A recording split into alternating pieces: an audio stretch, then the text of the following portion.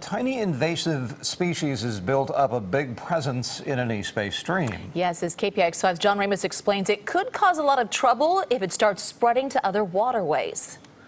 The water in this creek comes from runoff from Mount Diablo, which means what's growing here has only gotten here because of man. When UC Berkeley biology researcher Emily King clambers down the steep bank of Mount Diablo Creek in Clayton, she already knows what she's going to find. And they're not hard to spot. The tiny black dots you see on rocks and leaves and sticks are actually an invasive creature called the New Zealand mud snail. They get introduced to new places and they sort of take over. The mud snail is literally a freak of nature. With 3 sets of chromosomes instead of 2, it has the ability to clone itself, meaning it would take only 1 snail to infect this entire stream. At times, Emily has counted up to 90,000 of the snails per square meter. And they're tough. They have a tiny trap door that can close up the shell like a little suit of armor.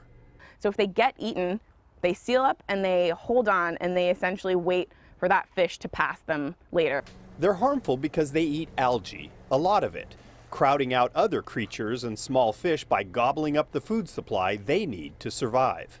In places in Wyoming, they're 97% of animals alive in the stream is this one type of snail. It's not that bad here in Diablo Creek, so the researcher is studying to see if there is some natural mechanism keeping them in check.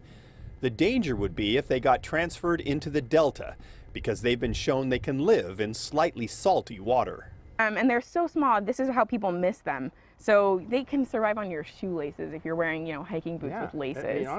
That's why wildlife officials are pleading with the public to carefully clean off and allow to dry for 48 hours any boots or fishing gear before transferring from one stream to another.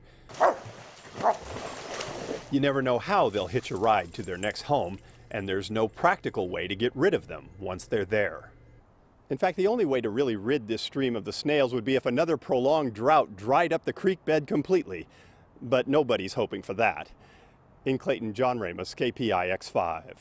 Well, the snails are not a threat in New Zealand because tiny parasites keep their numbers down. But here, they have no natural enemies and can thrive wherever they go.